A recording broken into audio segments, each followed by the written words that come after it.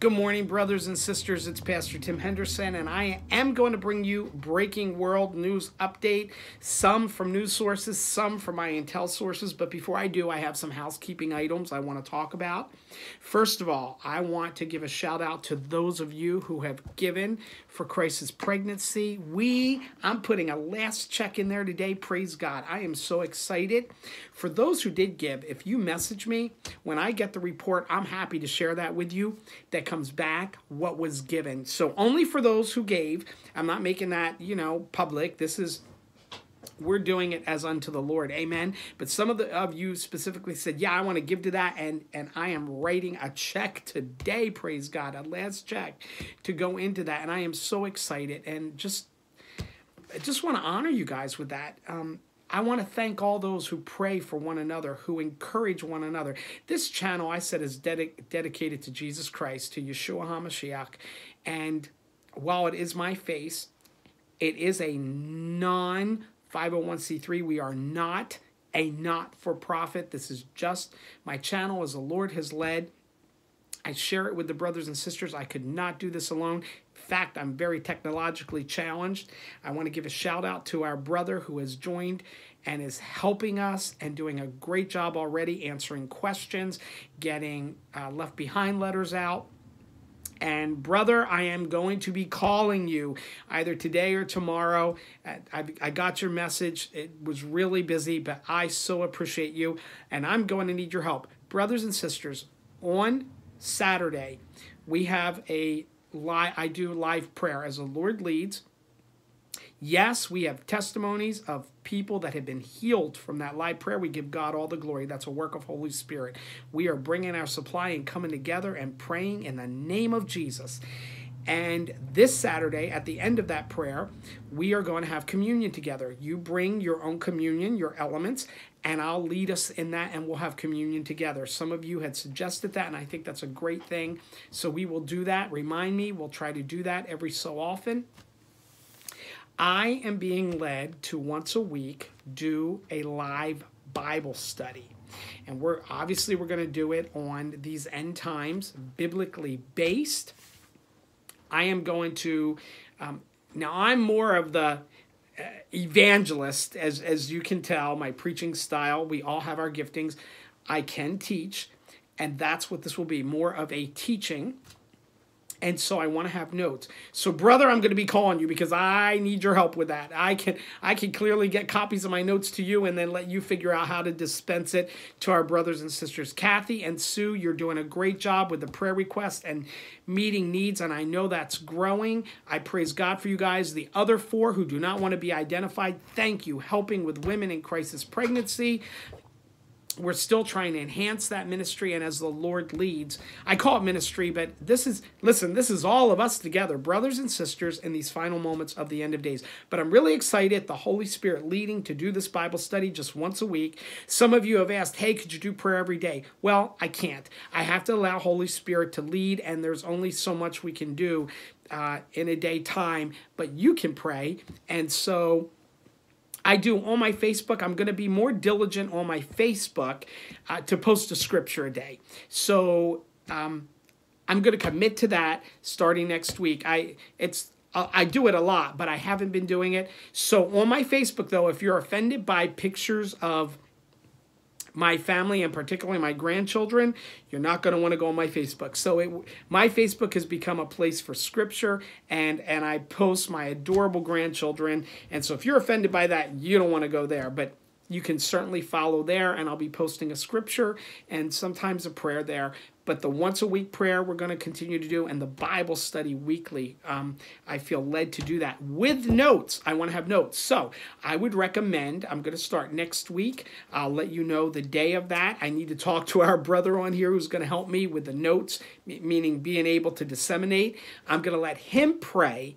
And do we send out the notes prior to or after? And I'll talk to him about that. But you might want to get a folder or a notebook with a folder, because this is going to be, I'm going to have the phone charged, because this is going to be a teaching. And so we're going to go into it. And And again, I'll talk to my brother. Maybe there's a way that we could have questions and answers. But again, I'm not, when I tell you I'm not techno savvy, I'm really not. But praise God, we have a brother. I also have a son, Matthew, who has helped me, and a daughter-in-law, Jessica, who real time here has helped me. And without them, this channel wouldn't even exist. So I give all the glory to God, though. Praise God.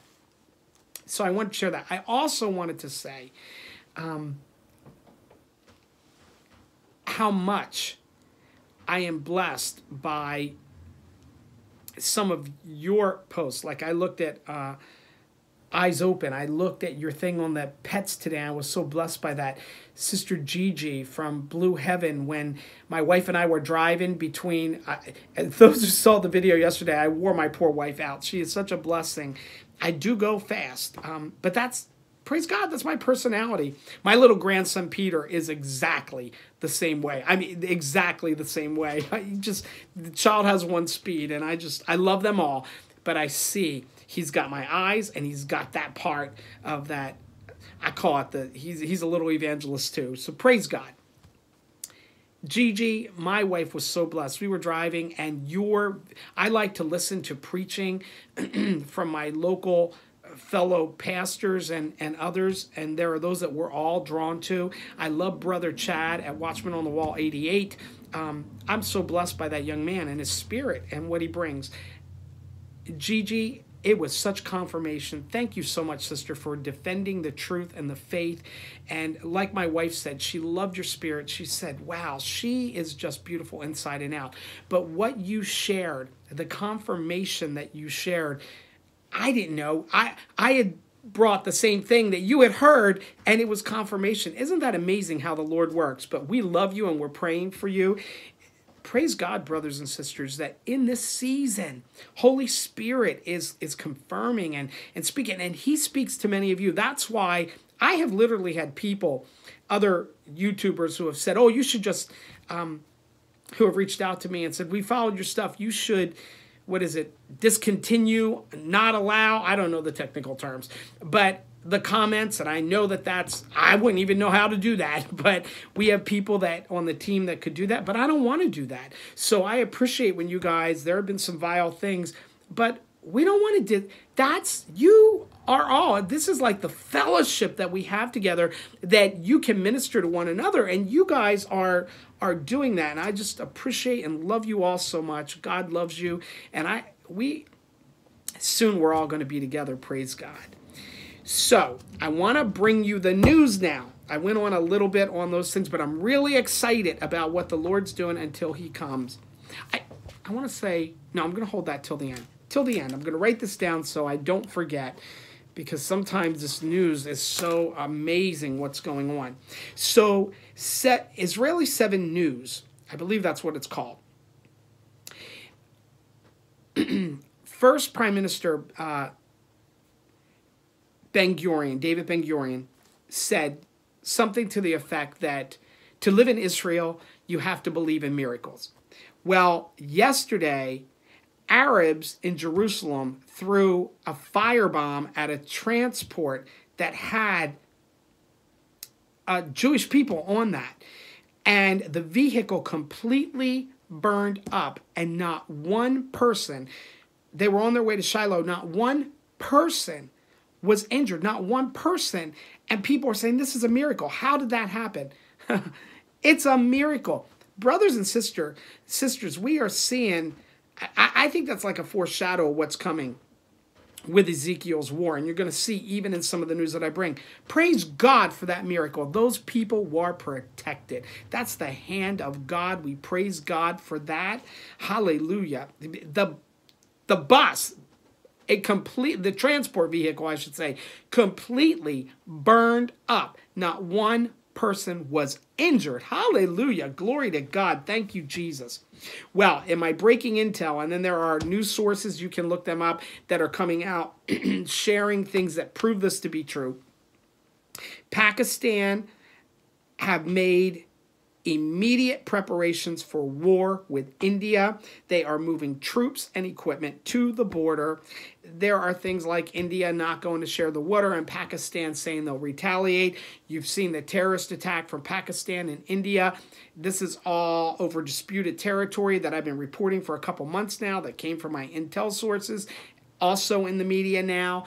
And China is tending to back Pakistan, and Pakistan is going after India, and war is going to break out. Now, intel sources say that big war, they say it's going to be within the next several days. I don't know. I'm not declaring that will happen. It could be long. Who knows? Who knows what could happen with it? But that's what sources are saying, that they believe it's going to happen in the next several days or couple weeks. They're not saying absolute, so I don't want to, oh, you're liars. I don't want to hear that. They're bringing the best information they can, and I praise God for them. Much of it proves out. In fact, there's only been a couple times that it's been a variation on it out of all the reports. So praise God for that. He's blessed us with that. Also, Iran open source hacked a U.S. drone in the Middle East. Now, yesterday I talked about how the Iron Dome system was hacked, and somebody came back and said, yeah, that's old news. No, I'm talking about again. So there have been hacks before. This is current, recent, in the past couple days. Iran open source hacked a U.S. drone in the Middle East. The U.S. anti-hack team could not stop the hack, and they literally had to destroy it with hard self-destruction options. So they have their option. They had to destroy the drone. Now you know what will happen. They'll work on not allowing that to happen. These, I believe, are the foreshadow of what is being reported, that there is great, great risk and threat of a cyber attack, something like an EMP against the U.S., against UK. Brothers and sisters, I keep saying that. I keep sharing it. According to my sources, it is going to happen. I just don't know where or when, and it could be, you know, a lot of the rapture visions and dreams like my wife has had and others of you have had. There's been some kind of, you sense some kind of devastation at that moment, like in conjunction with the harpazo, praise God. Then in WND, in an Iranian TV, they have reported that they have missiles aimed at U.S. carriers in the Persian Gulf. Brothers and sisters, Iran and their proxies, Hamas and Hezbollah, are ready to attack at any moment. In BulgarianMilitary.com, a military source says if there is conflict between Israel and Iran, it's going to be all-out battle. They're talking about how serious this could be. Well, there's already conflict. Think about it. The proxies, Hamas and Hezbollah, do not stop. They're trying to bring those smart devices in. They have, I've read reports of so many missiles, tens of thousands, even over 100,000, that in Lebanon, that Hezbollah has. They are out for the annihilation and destruction of Israel. We know this. We know this already. So it is clearly just a matter of time. This is breaking news from my intel sources. Now, you'll hear in the news that Russia is not backing Iran. That is such a lie. I've been preaching since 2015 about the alliance, the strong alliance with Russia and Iran. They share military, they share banking, they share infrastructure. Like, this alliance is not new, brothers and sisters. Well, Iran has just taken a delivery of 30 Russian-made Su-30 fighter jets. Now, remember, recently, my intel source told us before it came out in the news that $5 billion was loaned to Iran from Russia. Now it's out that had come out in the media. They are arming up. They are arming themselves for war.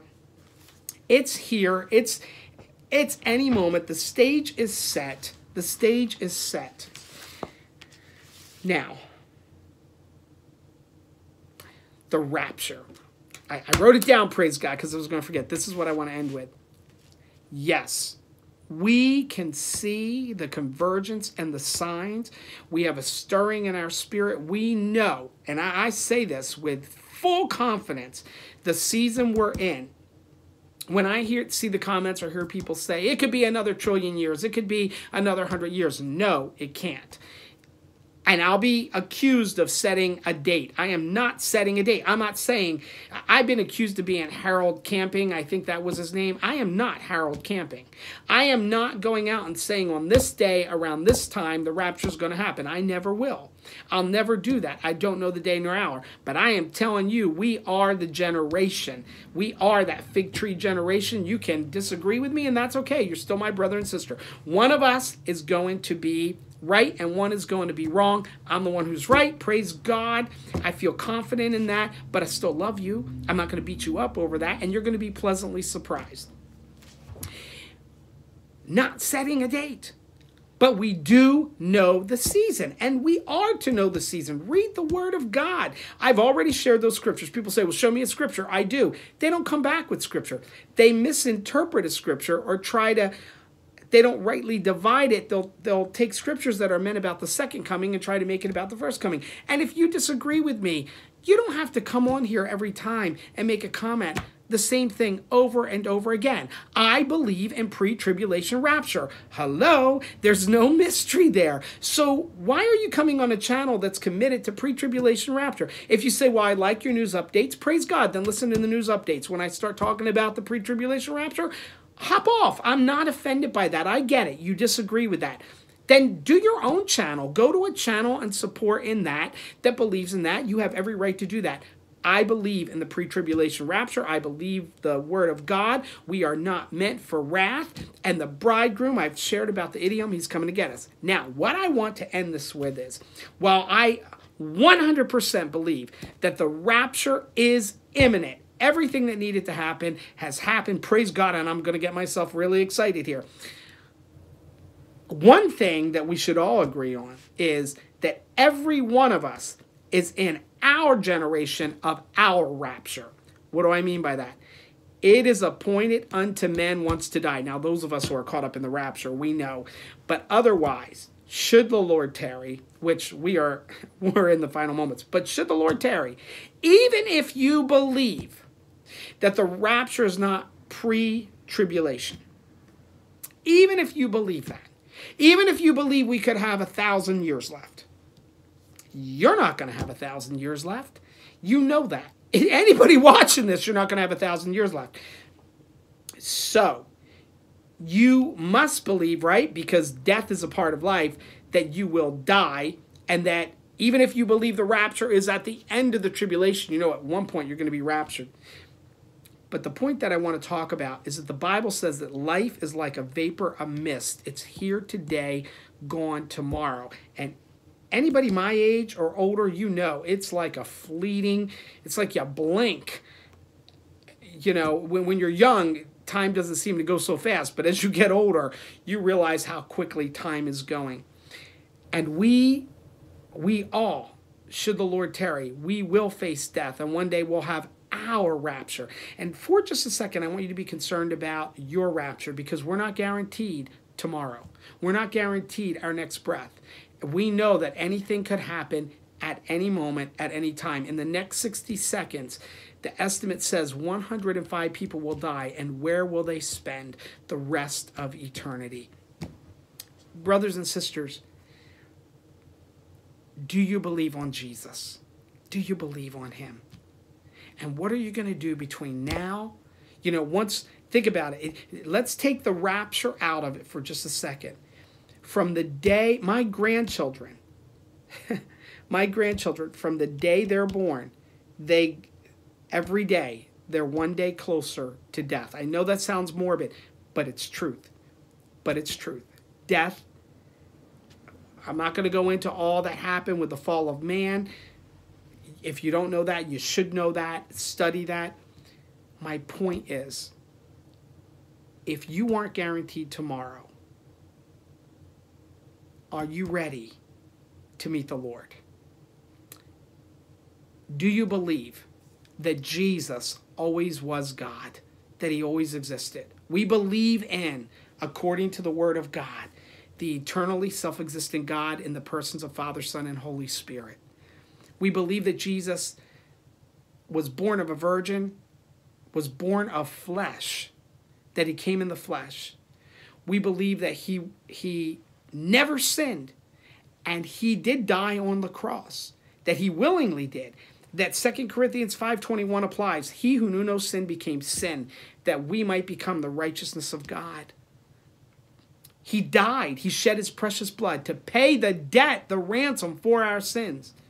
He was buried. He conquered hell, death, and the grave. He took the keys. That's what the Word of God says. And on the third day, he rose from the dead. Jesus conquered. If you believe that, Romans 10:9 and 10 applies.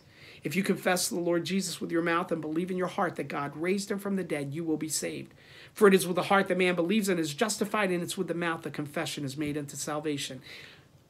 You need to get this. And I know I've gotten messages from people that say, well, you say that all the time. And I'm going to keep saying that. I'm going to keep saying that. And we should all say that. We need to be hungry for God and bold in this season. Because truly, truly, he's at the door. The shout, the trump is going to happen. The voice of the archangel. We're in that season, brothers and sisters. And even if not, you are not guaranteed your next breath. Today is your day of salvation. Do you believe on the Lord Jesus? We are not saved by doing more good than evil. We are not saved by doing good. We are not saved by believing Jesus was the Son of God and doing good works. We are saved by grace through faith, and not of ourselves, lest anyone should boast. Yes, repentance is a part of that. Repentance is a change of mind. Repentance is, I'm going to receive that free gift of salvation. I'm not going to trust in my own works, in my own ways, in the God of this world. I'm believing on Jesus. I believe. If you do not believe that he always existed, you're not saved. If you do not believe that he came in the flesh, you're not saved. If you do not believe that he was perfect, never sinned, you're not saved. If you don't believe that he shed his blood to pay the debt for your sin, you're not saved. If you don't believe that he rose from the dead, you're not saved. I'm not being harsh. I'm bringing you the truth. And if you don't know that truth, call out to God. Ask him to reveal it to you. If you seek him with all your heart, you're going to find him. Well, I wanted to bring that truth. We are excited about the rapture, but I want us to always remember, we're not guaranteed our next breath, brothers and sisters. We're not. And in the next 60 seconds, 105 people will breathe their last breath. So let's be about our Father's business. Well, I want to bless you today before I let you go. I've given you a lot this morning. I'm so excited about what God's doing. May the Lord bless you and keep you. May his face shine upon you and be gracious to you. May his countenance be lifted on you, and his shalom, his peace, nothing lacking, nothing missing, complete whole. The peace that passes all understanding be yours. In the name of Yeshua HaMashiach, in the name of Jesus Messiah, I pray and I bless you. Now go, occupy, and redeem the time, and may the joy of the Lord be your strength. In Jesus' name, amen.